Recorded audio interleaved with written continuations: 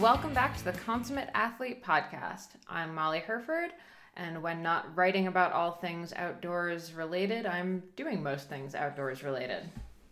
And I'm Peter Glassford. I'm a registered kinesiologist and an endurance coach. I think that's the shortest little intro I've done for myself in a while. I was going to say, but I often interrupt my intro, so I tried to keep it tight on this one, and we're through that. So. All right, go team. Where have you been in the last week, my wife? Where have you been? You don't even know. It's very hard to keep up with you. I know.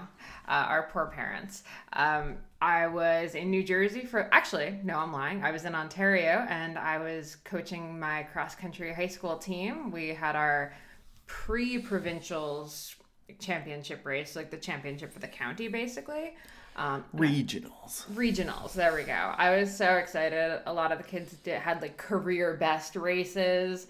One of the kids came up and he like told me about his whole plan for the race, how he was going to go out, and I thought it was a really good plan. And watching, a 16-year-old have a plan that involved him being kind of towards the back at the beginning, not going crazy at the start, and actually then executing on it and finishing, I think 6th or 7th, was super cool. I mean, I think that's something that I see a lot of adults incapable of doing, right? When the group is going ahead of you, there's that panic of like, oh my God, I need to be up there. I need to be in the mix. But he just stayed super calm, just, chugged along, caught up, just executed beautifully. It was awesome. Yeah, I mean, that's cool, right? When you can see that sort of, I had a very philosophical conversation with a new client on the phone yesterday. I was walking in the forest, so it was quite good, but he was quite taken by mountain biking and its relation to life and how you had to stay focused, and it was a great way to meditate. But if you go too slow or too fast, or only look directly in front of you and don't plan for the future, you would get into trouble. But you couldn't only look into the future, you had to look in what was happening now. And Zen in the art of mountain biking. So all that to say, there's a lot of things that transfer from sport, and I think that's part of the reason we do it, right? Mm-hmm. So for this young person, it might be that, he planned out a strategy and saw how it worked. And it's a hard strategy to have, though. Don't have to go with the crowd all the time. Mm-hmm. Yeah, there you go. You don't have to be the leader all the time. So to paint the picture for this, just because I'm so impressed by this. The course is 2 laps of this first little kilometer-long loop, and there's, a moderate hill in it. And none of it is single track. It's all quite open. And because there's, 150 of these guys starting, the tendency is in that first 100 meters, 200 meters, everyone just goes bananas. So we're talking about a field of 150, and he was, I think, 3rd from last, hitting the first little riser. So the part that everyone is watching and cheering, it's where all the tents are, it's where all the teams are set up, so everyone sees you do this part. Mm-hmm. So to be able to resist the urge to just sprint and burn a couple matches because everyone is cheering and the race just started, I thought was so mature. And then, by loop 2, he was mid-pack, and then, by the end of the race, he'd worked his way into 6th. Yeah, and it's funny with something like a cross-country running race, too. There's a lot of ability to pass. Yeah. So, it doesn't... Mountain biking, there's actually a study that has been performed, and it's searchable on PubMed, that start position is quite correlated with finish position. Now, there's a few variables because the fastest people usually also have the best start position. Yeah. But mountain biking is obviously, it's a race to the single track. And then there's a funneling down of your 150, right? Yeah, this is absolutely not a strategy that works for every race and every situation. Well, and if those were 2 laps to start of 1K, right? That's 2K, people will start fading pretty hard. So if you had a 2K run, where everyone's sort of in a pack and you're at the back of the pack, if people start fading too, and yeah, it's an okay strategy, right? Yeah, and then he had another 3K after that 2K. Yeah, next time he could certainly start mid-pack, right? And just not be so stressed, or, there's the strategy of starting at the back could mean just, in mountain biking, we often look at, you have a group, and so I did this at provincials, which I won, but you just sit sixth or whatever. And then as the gaps open, you just keep filling those gaps. So it takes a few efforts here and there to like go around the people who are fading, but you sit in and you draft and you don't make those big aggressive attacks. You just keep covering and covering. And then eventually it's you at the front, hopefully, and you win. This has happened about twice in my life. Yeah. But that your winning could be anything. For this young gentleman, that 6 was probably the best of his life, right? It was huge, yeah. I mean, it got him to now our provincial championships. So what he would have to watch then, I guess, is just in that 150, if you start seeing a ballooning of that last 50 splitting, he may have to go around that last 50 group of people to get into that group of 100, and then you're going to keep just sort of continuing your pace and going around, right? And yeah, that sounds like very good. In addition to his success with pacing, I'd also point out, I think he was the only guy in the field to wear little marathon gloves. Oh, that was his competitive advantage. Yeah. Yeah. I was super impressed. Shorts, like singlet, marathon gloves. I was like, this kid is going to do amazing. And he did. Yeah. No, those are important things to have. They're essentially just one size fits all gloves. Yeah. Let me tell you, and I'm working on an article about this, though. I was eavesdropping a little bit on a conversation as some kids were watching one of the races, and I'm very worried about the state of sports nutrition amongst the youth. There was one kid who had 3 hours till his race who was, like, sucking down a gel. Like, okay, that's not a thing. But it's something I also see adults doing. This is not like only teenagers do stuff like this. And then he's telling his friend, he's like, yeah, so I had a protein shake for breakfast and a Cliff Bar. And I was like, man, your race is at 3 p.m. You could have a normal human breakfast. Right. And then the other guy was like, oh, well, that's good, but I had a lot of pasta last night with butter. I was like, okay. So we still have some nutrition misinformation that's out to the youths. I remember we had all sorts. So we used to have like only pasta, and we bought this like Carbo Boom so we could have extra carbohydrate on top. So we were like drinking these it basically was like weight gainer powder. And I remember us drinking that like the day before with tons of pasta, and then probably like Vector cereal as well. Like, I think young people can absorb a fair bit. I know, but when your race is 5K, have a breakfast. Yeah, they probably don't need a ton, but they gotta eat something. At least they're eating something, I guess. Well, I think it's just interesting, though. Like, they were saying this in this certainty that they were doing the right thing for sports nutrition. Such as youth, I guess. I know. But same with adults, though, right? Like, and I'll say my nutrition stuff has changed over the last 10 years. Stuff that I believed 10 years ago is, proven to be incorrect now.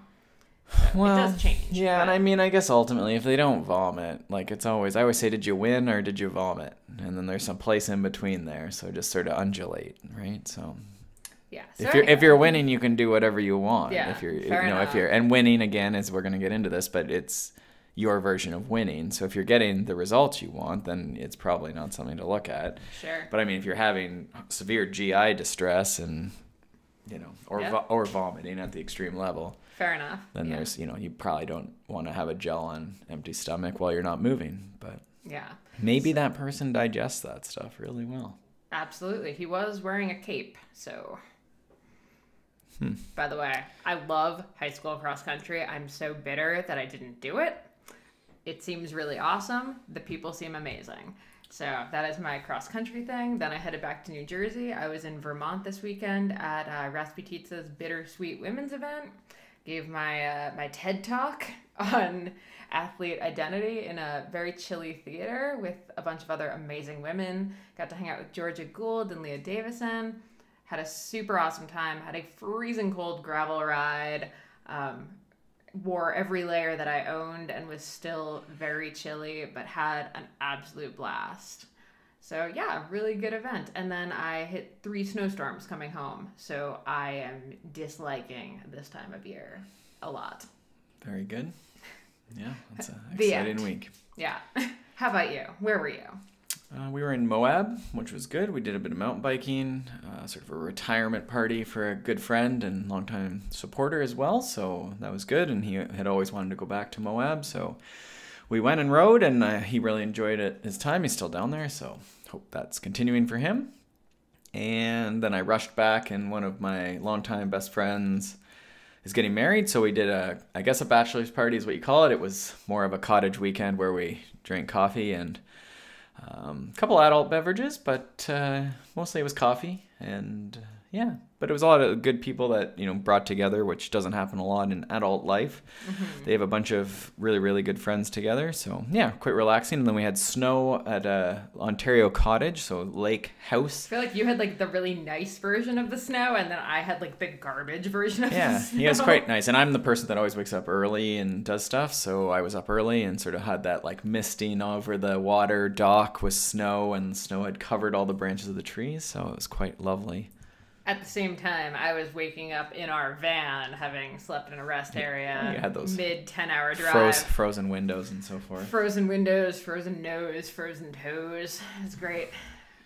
Right. Well, let's get into it. So we have a couple more questions this week. Thank you for your submissions on that. By all means, there's a contact form at consummateathlete.com if you ever have a question, or you can sort of message or DM or whatever people do on social media. You can send those to Molly.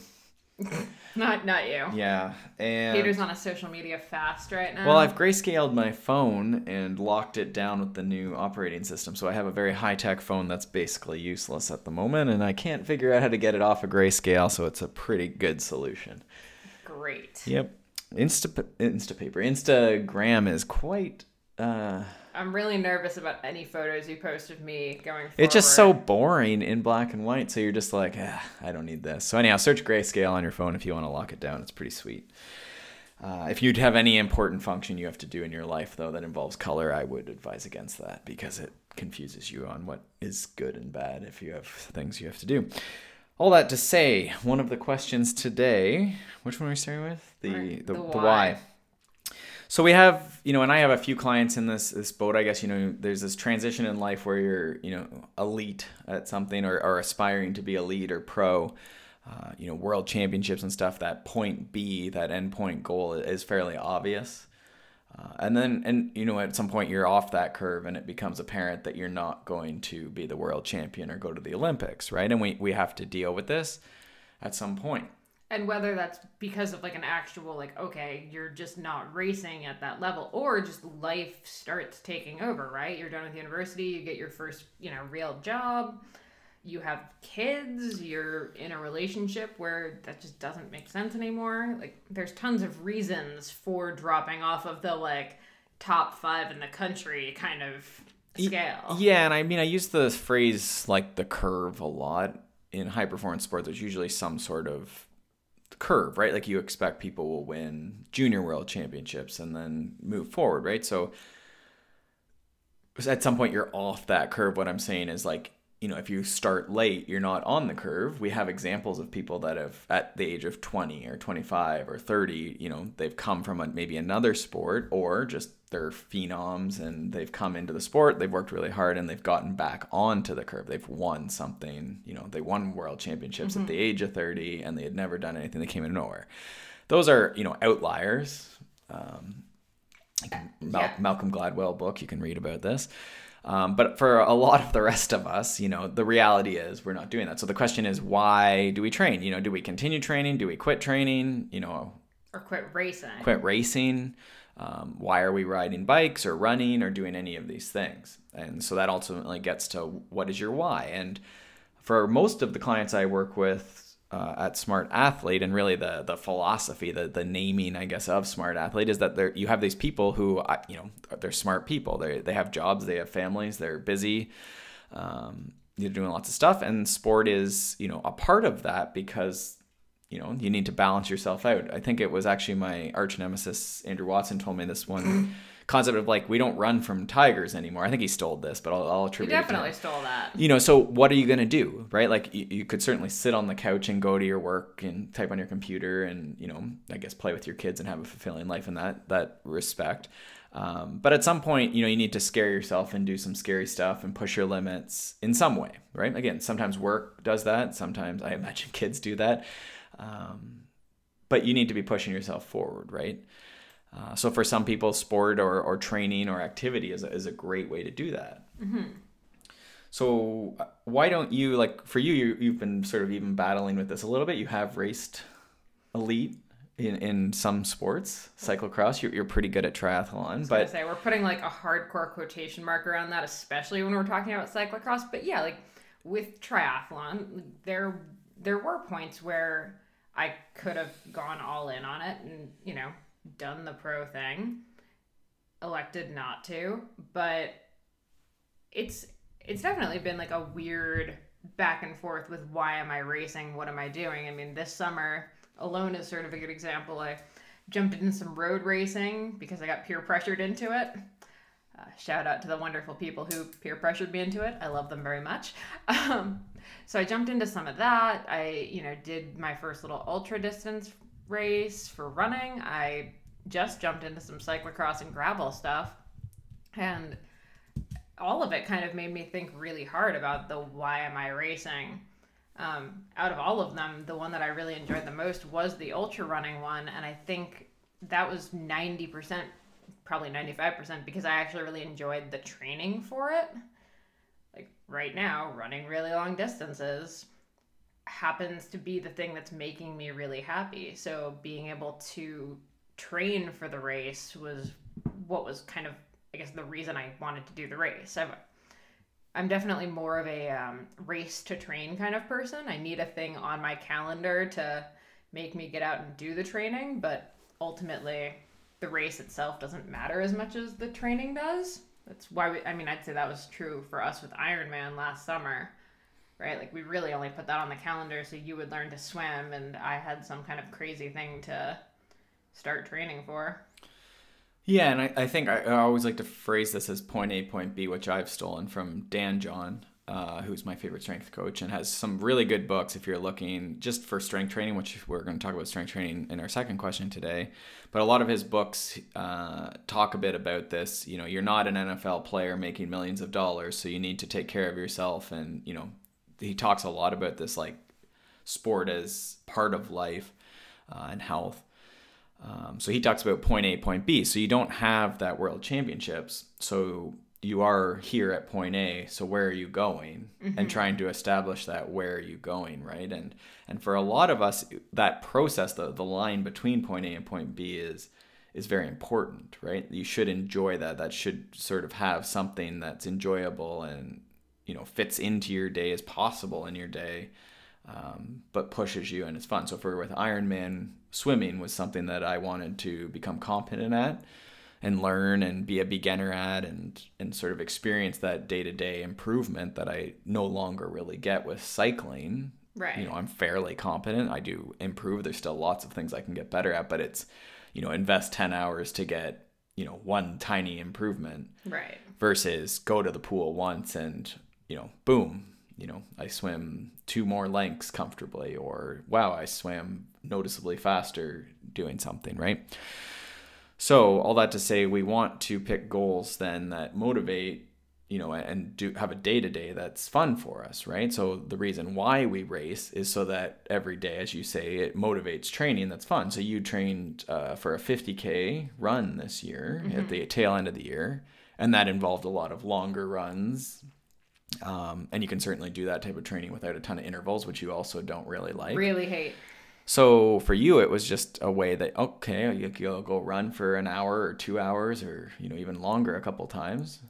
And that was enjoyable, but also pushed you. Yeah, right? Because exactly. when we don't have that on the calendar, you wouldn't do that, right? Like work's busy and, you do need to sit here and write some books in the next little bit. It's true.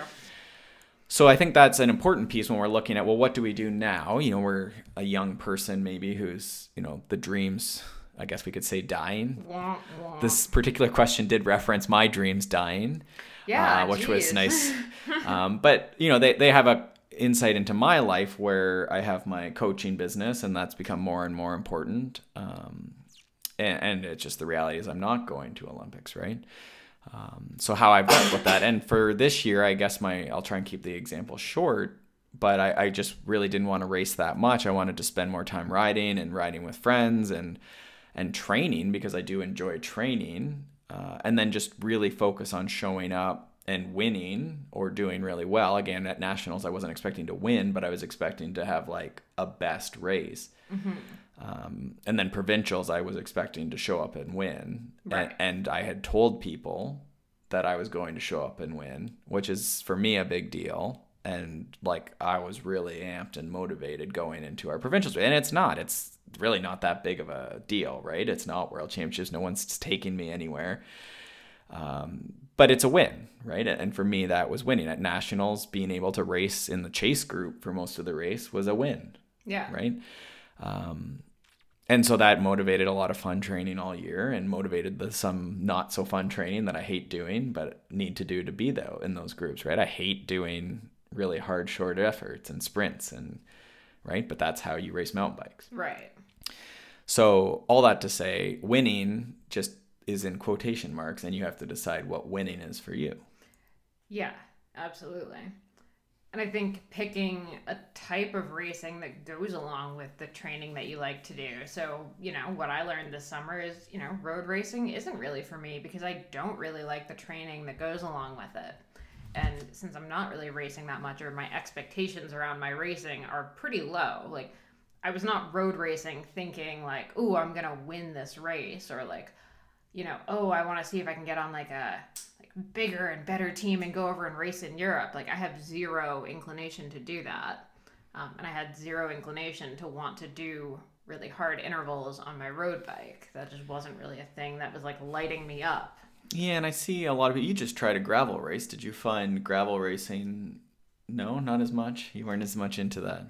Well, gravel racing is a very tricky beast, because like as a woman especially, like you end up in very odd packs of dudes. So it's an interesting thing.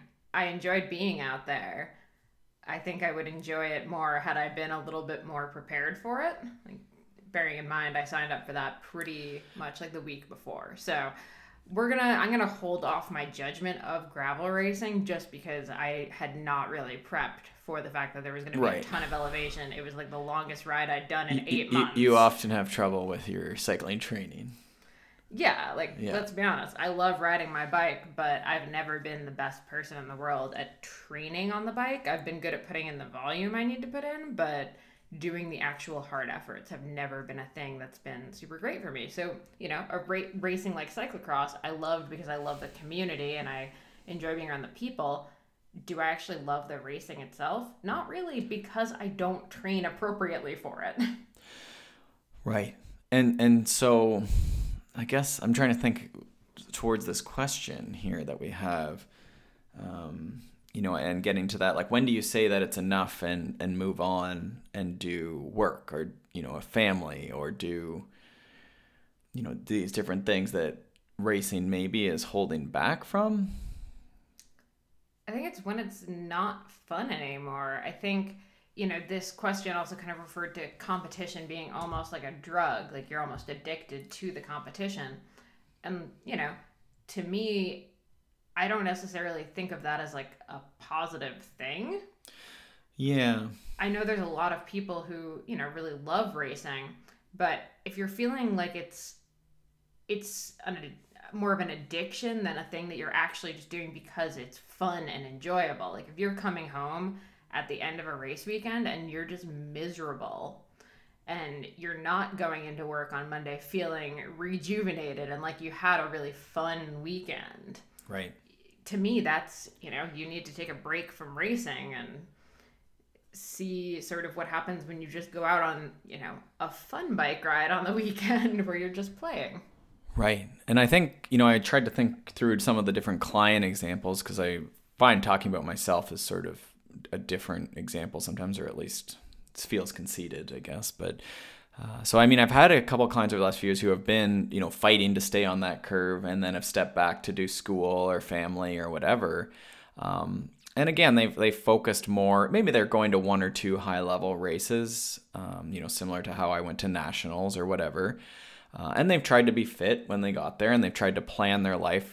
I wrote an article, which I'll try and link to, about like, you've set your goal, but can you actually do the process that goal requires? So, I mean, the reality is, if you're going to go and try and be the world champion, like, that is an all-encompassing, not necessarily even healthy pursuit, right? Peak performance is not the same as health. So that could mean that you have to be very good at riding your bike or running or whatever your thing is, but very bad at relationships and working and developing skills at school or social skills, or right. And I mean, I'll put myself the first person, there's areas of my life that I've had to spend time on in the last few years for sure, because of elite sport, right? And that's the definition of being elite. And that's not for a lot of people, right? So in Dan John's wording, like, you're not an NFL player, so stop like bashing your head off of stuff and not taking care of your other buckets of life, right? Your other, whatever, relationships, work, family, health. I thought you were in grids now, not buckets. I probably have several things going. So all that to say, I have a client who stepped back and he's won a bunch of different local races. He's had a great season. He's also a provincial champion of I won't say the discipline, but he won a couple titles, won a bunch of races, tried a bunch of gravel stuff. He was coming from road. And I think he had a great year. And then he's also going to school, for a post, what is that called? Post-grad type program. So he's doing really high level stuff with that. Lifestyle stuff is going really well.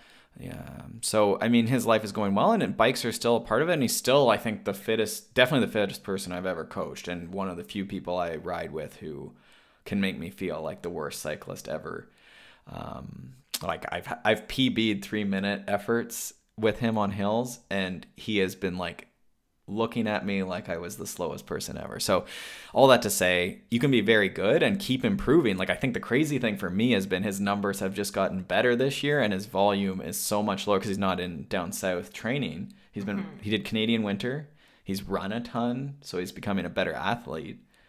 And then we've been able to do really focused stuff that when you're down in California or wherever in the warm weather, you can't do all these things. And it's funny sometimes giving up and becoming more balanced and more healthy and more, you have a routine at home even. Yeah. You're happy. The happy athletes go faster, or whatever the hashtag is. Sometimes it's surprising. Yeah. And then you're winning because you've changed that moving the goalposts. You actually start enjoying it a lot more. Mm-hmm. So that's maybe one example. It was a pretty vague example, but that was an example, right? Where, you can do all this other stuff. So if you're holding off, maybe on having kids or something like that because of sport, like, there's lots of people that have kids and still race and still do amazing things.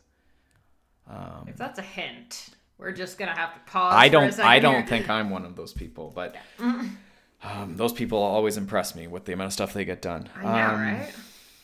Yeah. So do you have, what else? What else on this? I'm thinking, what here? Go. I just think it's okay to want to train and not race. Like, I think it's awesome to be just the super, like, the fittest version of you, not so you can maybe get top 5 or top 10 or win whatever race, just so you are the fittest version of you and you're happy like that.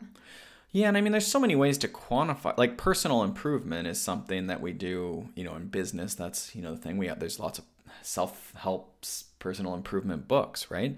So, I mean, with power now, it's very obvious, how numbers are going. The last example I just told, we can see his numbers changing. And maybe if it was a 6-hour road race, stage race, maybe he's not as quote unquote fit. But when we're going up a 3-minute hill or a 10-minute hill or the classic 20-minute effort, like, he's fitter, this last athlete I was talking about, right? So yes, maybe not a 6-hour road racer fit, but I don't know if you even want to be that person, right? No. Like, that's the special, or the Tour de France cyclist is not going out running and not, necessarily a physical specimen, in the traditional sense, right? Very fit for going up mountains and being a cyclist. Yeah. And I mean, I think the last thing to maybe add to this is, there's a reason we started this podcast entitled The Consummate Athlete. And it kind of started actually around when you were thinking about getting out of racing quite as seriously. And part of it was, we're out with friends and they want to, go do this 4-hour hike, or, oh, we have people that are doing this crazy run in the mountains, or we have people that, wanted to go like stand up paddleboarding. So we really wanted to start this podcast for the sake of being able to jump into whatever activities were, showing up around us. And that might not have fit in with a training plan for you when you were trying to be like, super pro mountain biker, but they fit in, really well now with where we're at. Yeah, and I think that's sort of like the adventure and the social piece, right? And I think that's what's missing. We can get into we're not going to talk about development of sport. We have a podcast with Scott Kelly where we do talk about that a bit. But I think that's, when you're in that elite mindset, like you have to do a lot of training alone, you have to do a lot of travel. It can be isolating. And I think definitely this podcast was, I think in the first episodes, if you listen to them and if you can bear through our early audio and so forth, we talk about that it's really, we want to be out being able to do a group ride one day. You jumped into a gravel race and you were third, you got beer, that's great. You had a good time. You survived, you went on an adventure in the fine hills of Mono.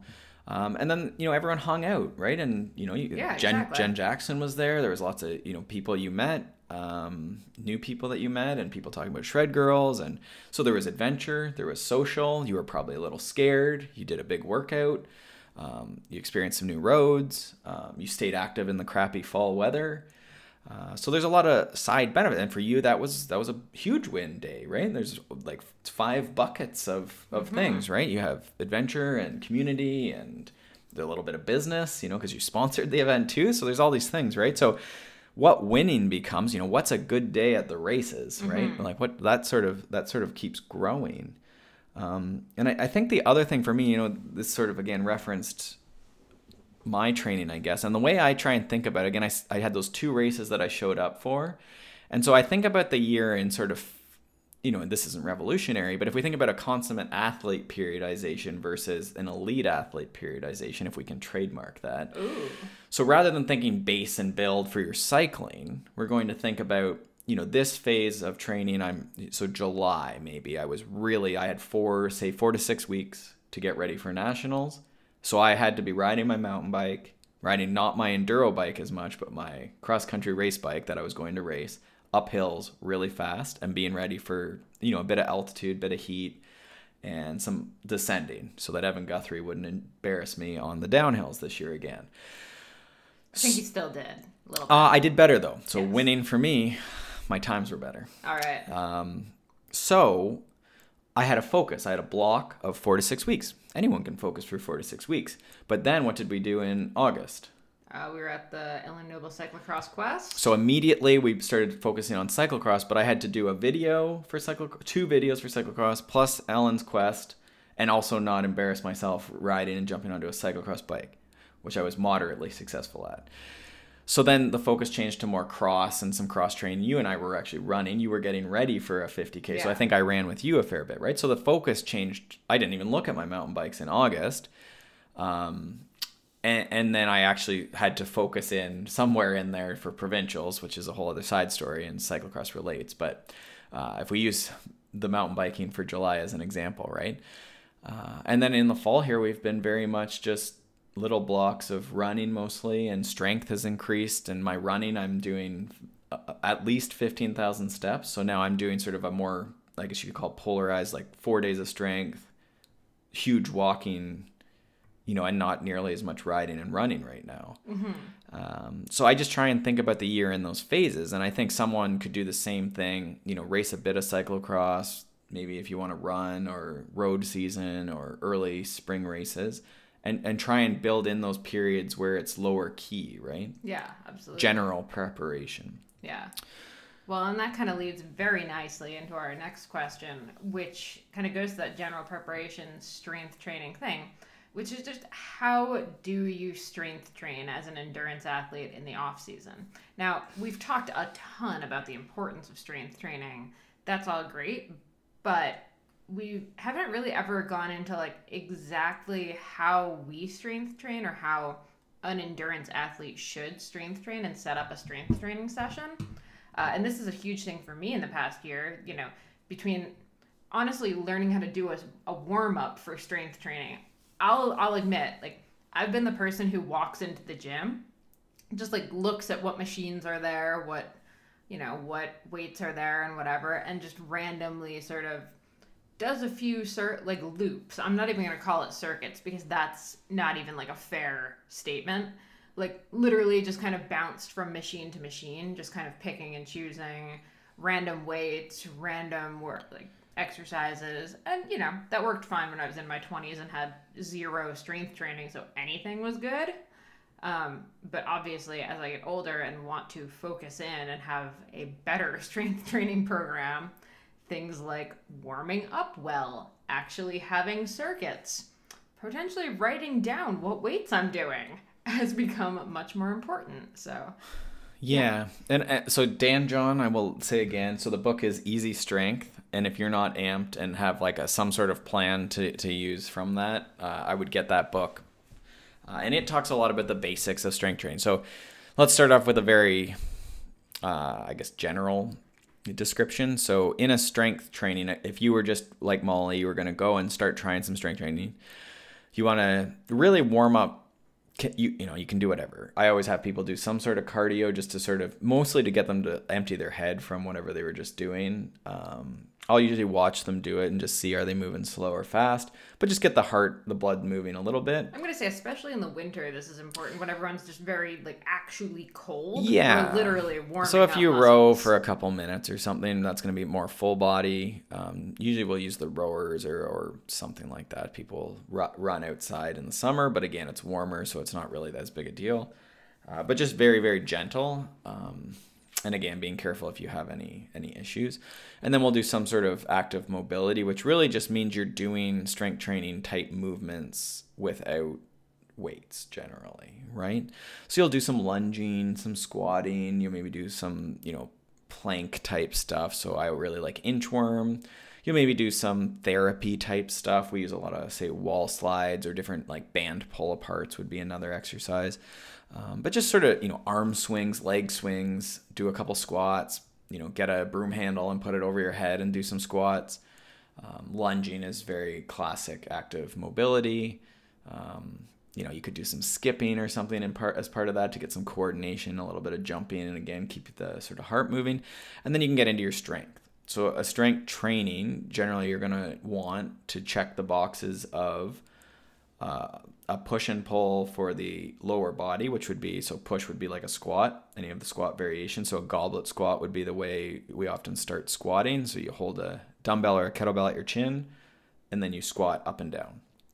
So it'd be like sitting on a chair, holding a weight at your chin, goblet squat, okay? The pull would be a deadlift or hip hinge type motion. So that could be, you could be deadlifting. There's trap bar deadlifts, there's suitcase deadlifts using like big kettlebells. You could do kettlebell swing would be, again, sort of advanced, but some people do that. What else could we do for hip hinge? I mean, you could certainly just do a hip hinge, like a one leg deadlift. We often do a lot as an intro. So something like a Romanian one leg deadlift. I'll also pause and say what I really like about this whole different, like there are several different motions, is you could make a grid of these. Yeah, I think it's... And then just choose your own adventure, basically, and just kind of with whatever you have on hand at the time. And I have a few clients that are a little like yourself, where that's what they do. I've sort of given them... So there's, again, I'll finish this, but there's 6, basically. So lower body push-pull, and then there's an upper body horizontal push-pull, so that would be a row or in a push-up, okay? And so TRX row, bent over row, and a push-up or a chest press. That's horizontal push-pull. And then you're going to have a vertical push-pull. So that's a pull-up and an overhead press, okay? And there's a million different variations of all 6 of those. Dan John, and I think well-founded, would add a heavy carry, so putting 2 heavy weights in your hands and carrying them around the room, which sounds odd, but it's really good. And then crawling of some type. So that might be like a bear crawl, crab walk, and there's less maybe kooky things that you could do that are similar to that. A push-up or a plank with, doing some sort of planking even might qualify.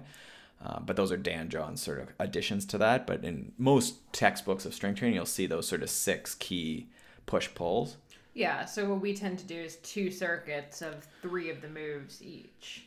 Yeah, I really like to keep people moving. I mean, as you get into like a more focused strength thing, you might only do squats and then like sit down or do mobility or something for, a bunch of minutes between. But that's a more advanced thing, and most people just aren't there. And again, Dan John is fond of saying anything works for 6 weeks. So you could just do blocks of things.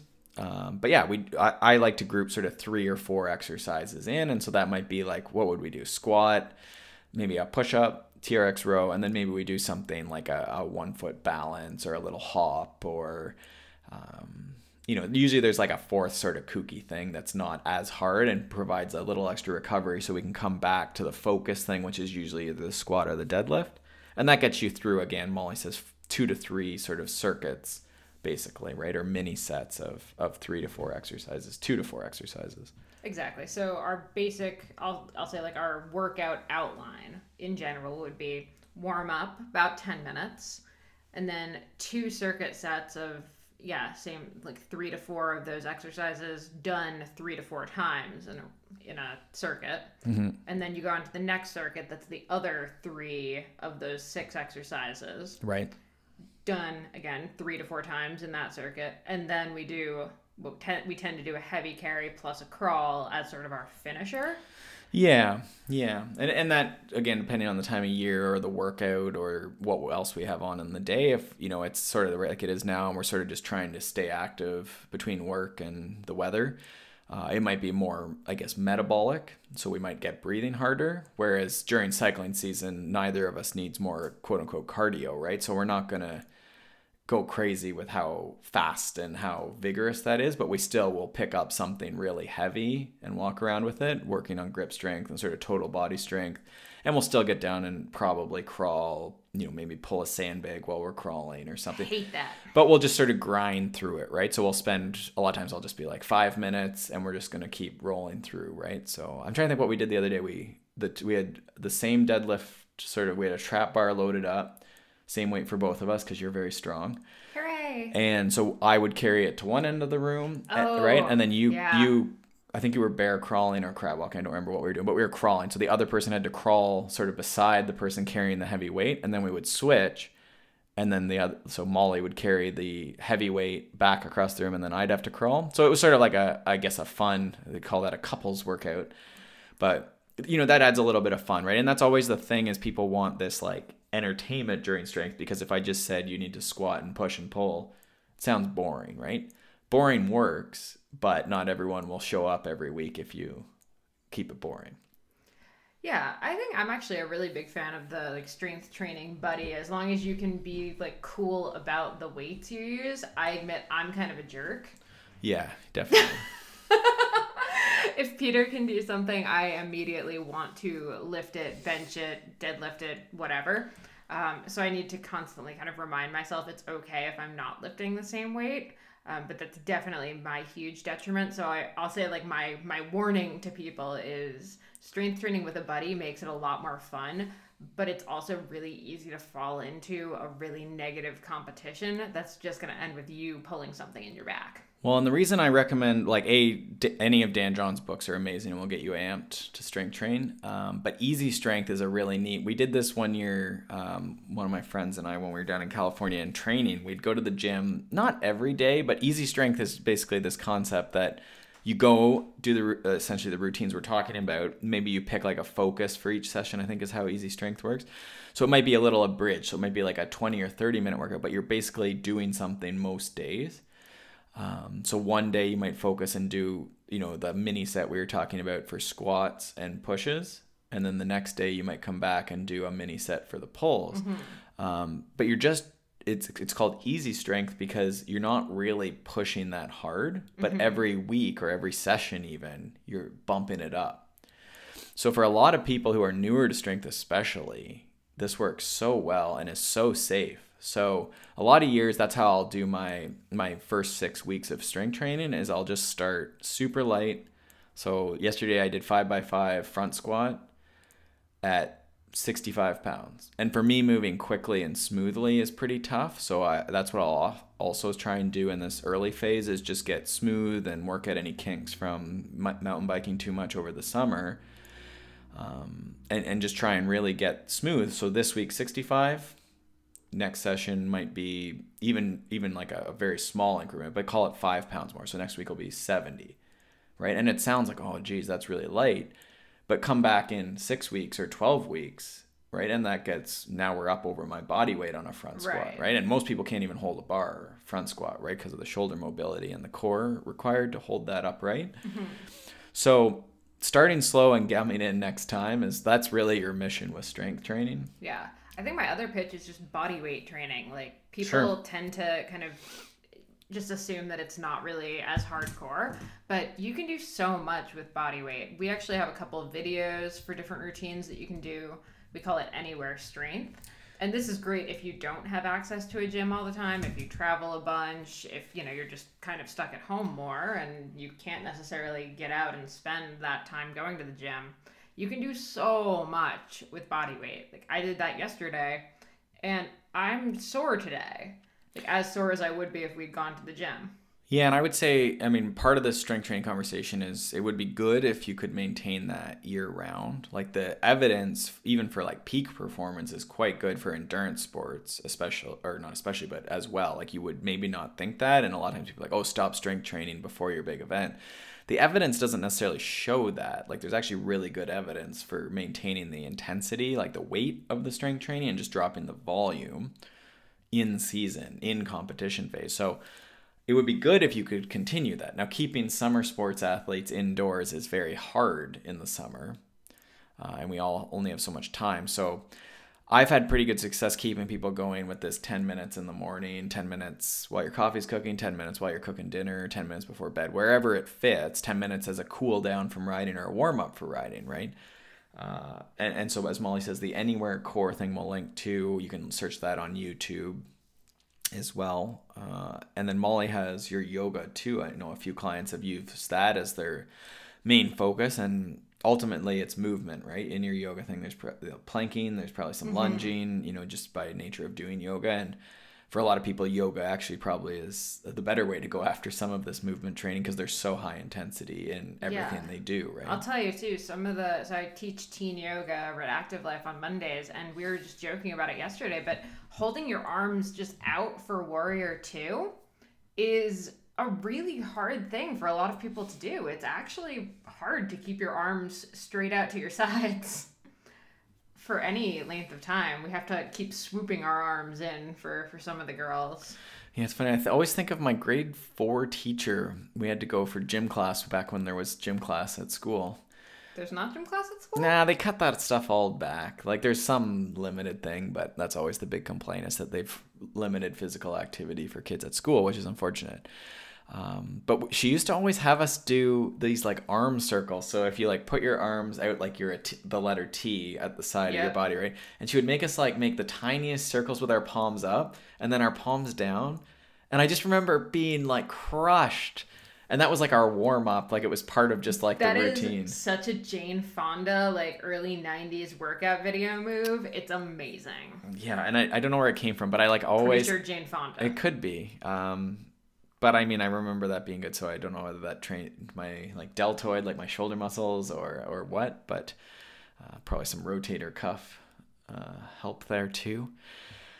But anyhow, all that to say, yes, finding those little things that are going to be helpful. And I always say half the battle here is you're gonna have kids jumping on you, or you're gonna have to pick up those groceries, or you're going to have to carry a suitcase through the airport, or you're gonna fall off your bike or off the trail when you're running, and your arm's gonna go over your head violently. And if you never put your arms over your head at all, whether it's for Jane Fonda moves or not, you're gonna have like a rotator cuff, collarbone, some sort of injury, low back strain from the kid jumping on you, right? And that's why you're doing all this ultimately. It's not to increase power or how fast you run or any of this stuff. That happens though. Just in case you're the kind of person that's like, kids jump on me all the time and I'm fine. Yeah. You will also see benefits to your training.